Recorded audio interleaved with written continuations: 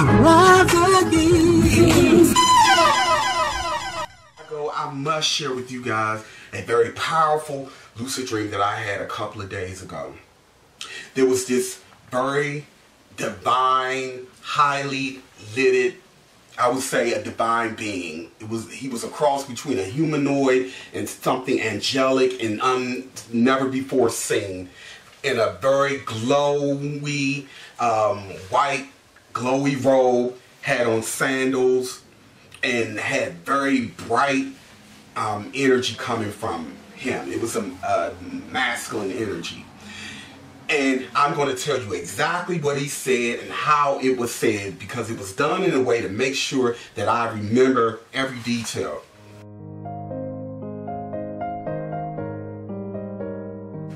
And this is what he said. The majority of humanity is still chasing the material.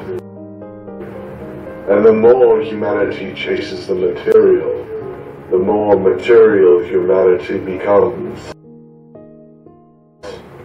When he appeared before me, this divine being, we were looking at each other eye to eye. We were on the same level, flailing his arms like this.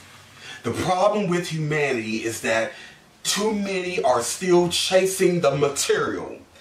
And the more humanity chases the material, the more material humanity becomes. Now, as he said this, my expansion starts to close in. It gets smaller and smaller, and as it was closing in and getting smaller, I felt myself going down, down, down. By the time he finished his sentence, the last word, the more material humanity becomes, I was at the bottom of his feet, and from my perspective, he appeared to be a giant, larger than life. This stuck with me, and I felt that it was for me to share with you guys, because it is true. When you look at the majority of the world, most people are still stuck and heavily wired chasing material things and getting caught up in material matters. Material matters only matter here.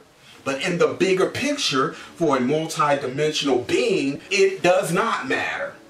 So what he's saying, here we are at the end of a cycle, and we still have too many people chasing material things and material gains, and are becoming so shrunk and so compact that they will have no other choice but to remain stuck on the material plane. Hence, here is where that trick and that cycle of having no other choice but to reincarnate in the material world to balance the cause and effect, or to break causes and effects, so that that being can break free and become much larger and much expanded, larger than life, seeing from a perspective that you cannot see from the ground. Seeing from a mountain top perspective is where great wisdom resides, and where we make the best moves for ourselves and can truly understand or understand or ultrastand so many things. But it is impossible as long as we're compact,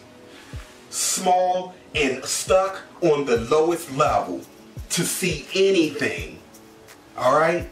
Let that one simmer. And thank you guys so much for this time. And measurable love always.